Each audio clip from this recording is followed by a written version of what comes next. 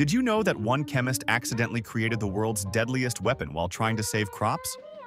In 1936, Dr. Gerhard Schroeder was working in his lab for IG Farben, developing new pesticides to protect German farms. He mixed organophosphate compounds, hoping to kill insects more effectively. But when he tested his creation, something went terribly wrong. The chemical didn't just kill bugs, it attacked the nervous system of anything that breathed it.